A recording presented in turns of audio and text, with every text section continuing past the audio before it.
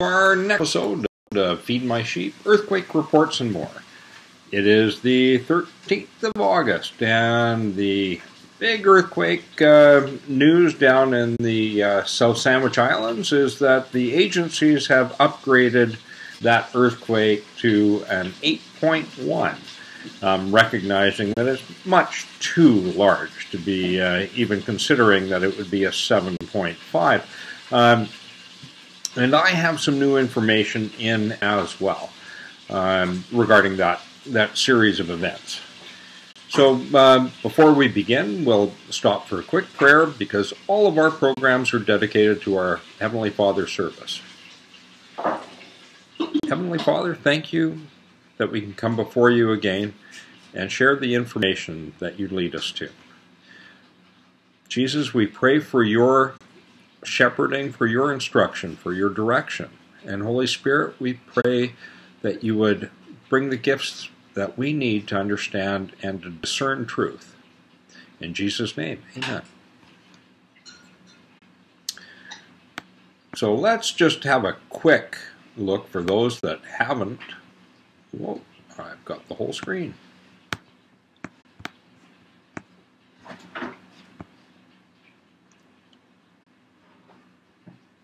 There we go. So this is the location of the earthquakes, and this has filled in with a lot more earthquakes. Now, I didn't put up another video, but another shot, but there's a lot more earthquakes through this area. They've continued overnight, and it's just a lot of activity. Essentially, what we have is about 600 miles of plate, all shifting. This whole curve through here is all shifting. So that's a big move. This is how it, I should blow that up just so we can have a little better look. Sorry, folks. As I said, this whole plate is shifting here. This is a very deep trench along here, and these are volcanic islands that parallel the edge of the trench and the edge of the ridge. South Sandwich Trench, South Sandwich Islands, East Scotia Ridge. This is also known as the South Sandwich Ridge as well in this area. Another look at the size of the earthquake. This is from 1,500 miles away and gives you an idea of the size when we're this far away and it looks this big. And that was early stages. That got that filled in quite a bit more. This is how Alaska looked. And looking from Alaska, this had allowed some overwriting to occur. So we were continuing to get earthquake after earthquake, and showing from Alaska was right off the top of the page. So very, very large activities. We were getting follow-up 8s, low 8s, following the initial earthquake, which was larger. I had it pegged initially as an 8.9, but we didn't have the body wave data in, so that's going to change again. This site gave us a little bit of ability to see the shape of the earthquake, and that's why these are posted there. And also to show the this is Corvallis, and Corvallis allowed us to see some of the separation in the earthquake, some of the different waveforms. Now, this is the new Madrid activity that was going on just before and just after the earthquakes that we've had. We had the 8.7 in the Philippines as well. So this was before the Philippines, I believe. I'll just pull that up, and that's on the 12th, so that's just before the South Sandwich earthquake. So big plate shift there, carried on into the next 12-hour seismogram, still on the 12th. So this is 1300. This is 1200 here, 1300 here.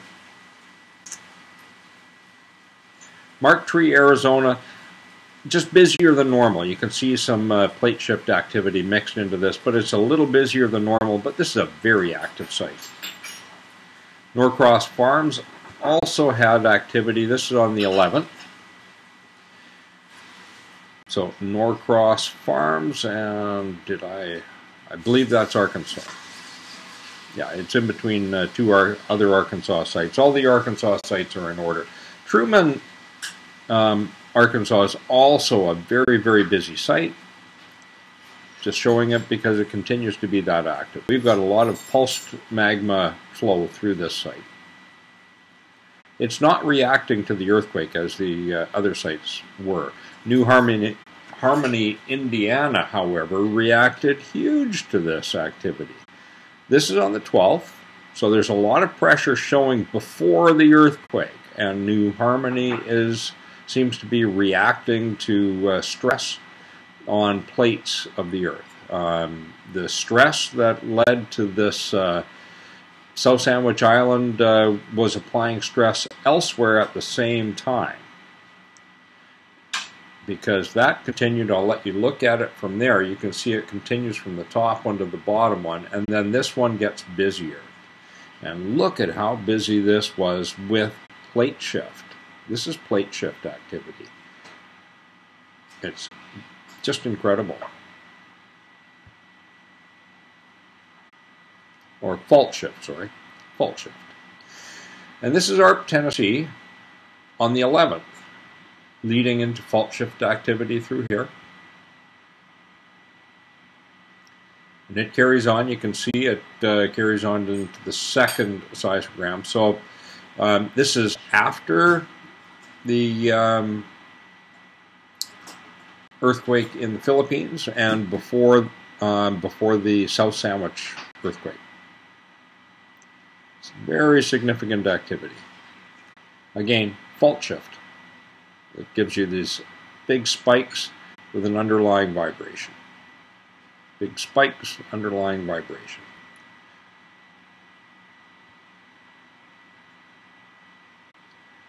Gobbler, Tennessee was busy on the 12th. This site doesn't show a plate shift in the same way. It has more earthquakes as a result. So it doesn't shift as easily. And that's due to the strata.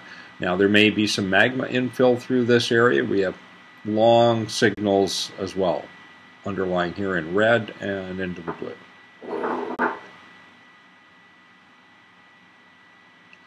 McCarty, Missouri on the 11th. This is the first half of the day. This finishes at 12 noon. Seeing fault shift through McCarty. Very significant. That's a lot of activity. Mooring, Tennessee, Missouri, sorry. Mooring, Missouri. Also very busy on the 10th. So not all of these sites are moving at the same time. Some of them are basically loading up and releasing earlier. Others are releasing later. This is St. John's Bayou, and this carried on like this with bursts of activity through the 12th as well. Portageville, Portageville is probably how it's pronounced there. Portage would be French. But anyway, we see that this green line, you're seeing the blue, which changes to the green, heavy vibration, and then it's off. It just disappears. What happens? Well, we see the return of the stylus to the hour line here. We see the return of the stylus to the hour line here. This is where it took off in VLF waves that were too large of an activity for this seismogram to handle.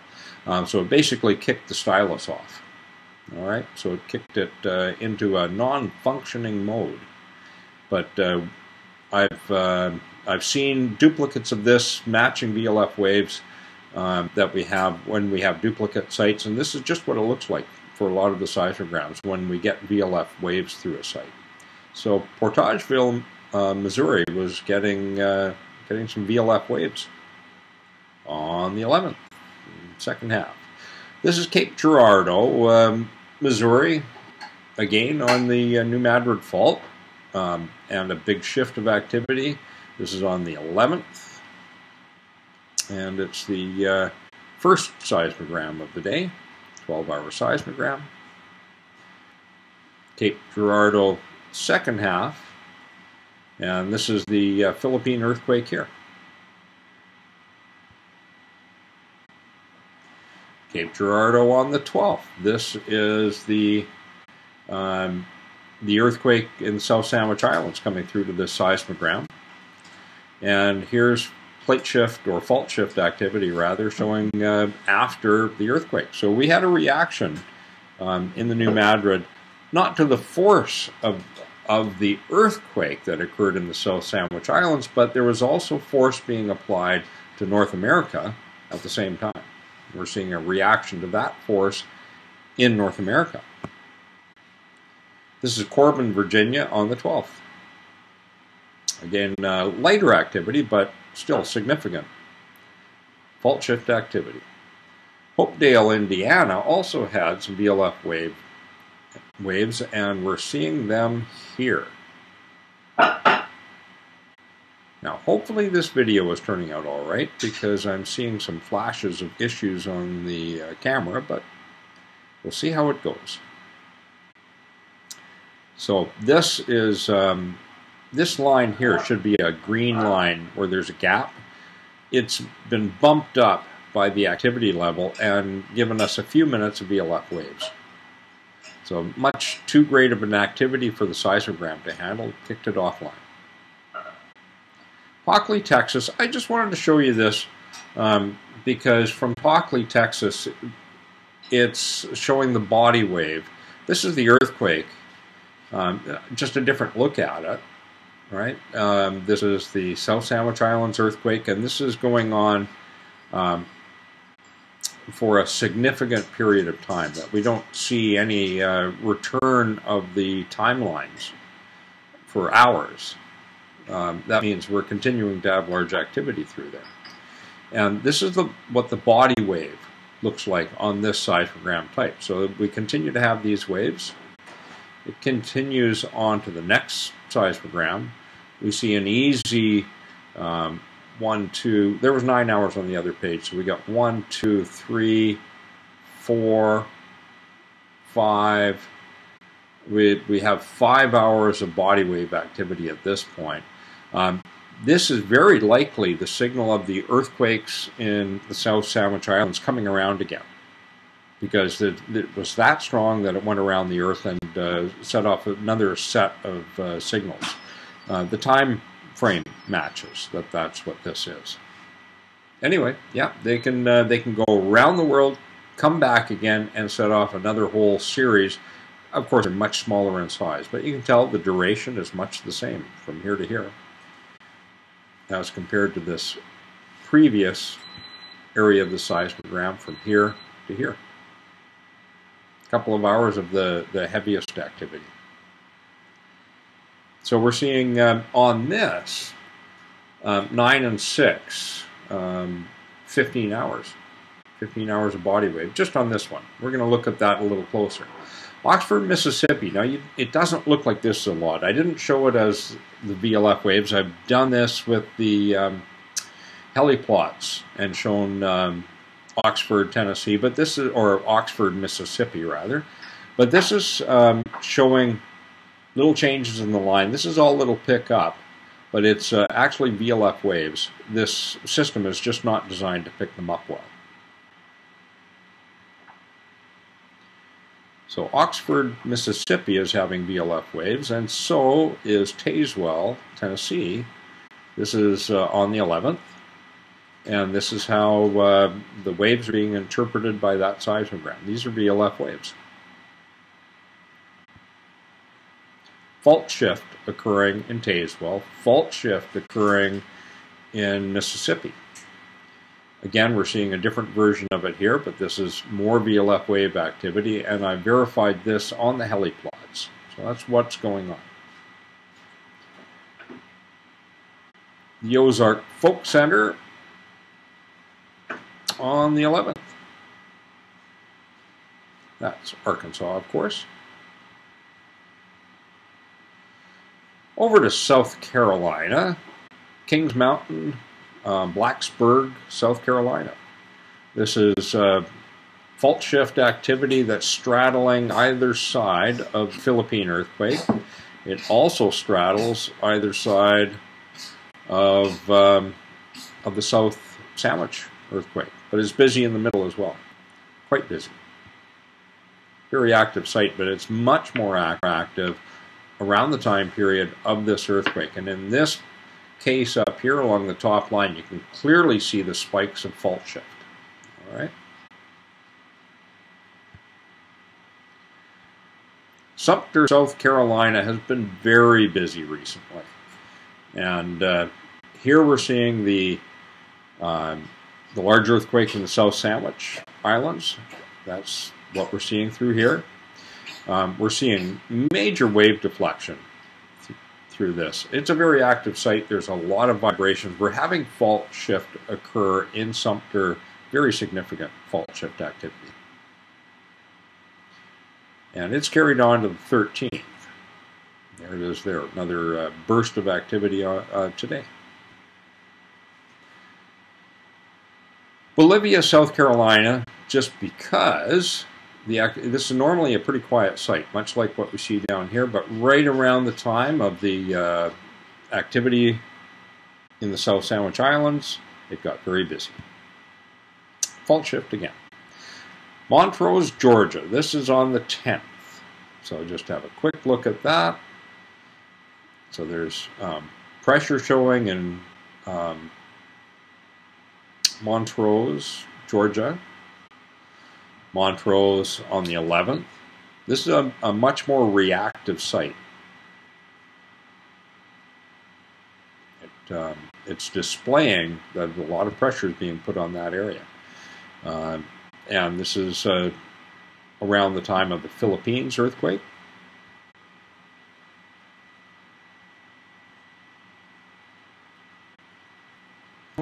Just about losing control of this site here. Hopefully it's not freezing. This is the South Sandwich Islands earthquake. This is today, first half.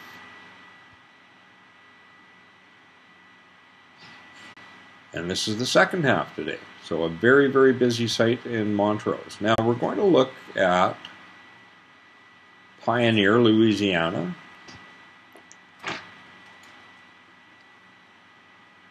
Fault shift activity in Pioneer. That's on the 11th. Second half of the day in Pioneer, we're seeing the Philippine earthquake here and more fault shift activity. This is a lot of activity, a big uptick in Pioneer.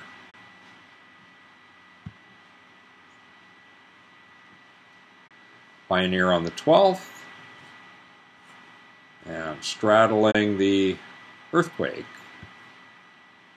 So we see it, it's busy here, and it's busy across the bottom.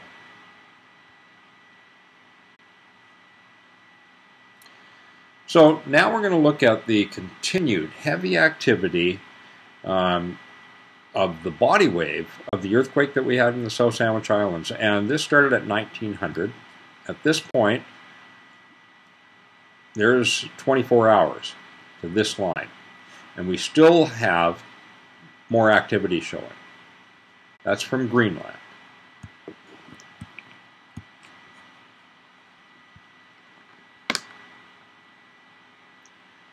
This is a look from Fairbanks, Alaska. There's the 1900 line here. We can see the body wave is continuing. So we're looking at about 26 hours of body wave for this earthquake. And Adak, Alaska shows much the same thing. There's 1900 hours. I'd cut it off at about 2100, call it 26 hours of total duration from the onset. And in Alaska, it showed up at about 1900. So that's a very, very large earthquake. It's no wonder the agencies kicked this up to an 8.1. However, this was no 8.1. This blacked out seismograms, or nearly blacked out seismograms in Alaska throughout the process of the earthquake for a few hours. The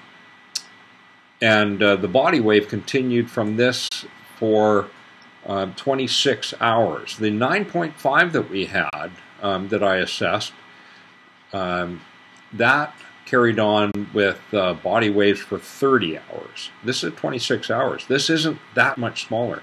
This is at least a 9.2. And it could be a little higher. This was a very complex series event earthquake, and with having so many sets of S waves, and although the agencies are saying it was shallow, I showed earlier that there was very deep activity multiple times through this earthquake, and with the largest waveforms. So this was indeed a very deep earthquake, and deep earthquakes hide the size of the force quite well. So if this had been a more shallow earthquake, it would have looked much larger than what we saw. We counted we saw it all across the seismogram that we continued to have very large earthquakes showing they were right off the chart all the way up in Alaska. And that means we were having high sevens and low eights as aftershocks. So very, very much bigger earthquake than what the agencies are saying. They're underneath by over a magnitude with this earthquake, and that's not uncommon. All right, so I hope you have enjoyed this or appreciate this update, and if you like what we're doing, give us a thumbs up and share us with your friends, and we'll see you next time. And let us not have fear going forward. We know this is all building up, and if we've listened to the modern day prophets, we know what is coming and done our due diligence and checked to see who is reliable, because God said there's going to be, and Jesus said, and the apostles all said there would be very many false prophets in these days. So when they're making mistakes, they're false. You can't be stating what the Word of God is and be making mistakes and be a true prophet of God. So if you're finding that people that you're following are showing a lot of errors in what they say is going to happen and it's not coming true, you have to then question, should we be listening to that person? And so there are some very solid prophets out there today. Dana Coverstone's one, Amanda Grace is another. Check out their prophecies. Our group here at Feed Our Sheep, Earthquakes and More, we've checked them out. We've done our due diligence with them, back-checking their prophecies, and they haven't been wrong. So that's a rarity these days. So we believe there's a large earthquake coming, and this is precursor activity to the large earthquakes. This makes now 6 9.0 and greater earthquakes in 8 months. This is amazing because, like I say, this is, and with the 8s that came with this as aftershocks, we've had something in the range of 15 years worth of large earthquakes in the past 8 months. That tells you, that's a warning, something bigger is coming. And that's what's prophesied for. So be prepared, trust in God, shelter under His wings, and keep your eyes on Jesus. Draw close. And we'll see you next time on Feed My Sheep, Earthquake Reports and more. Bye for now.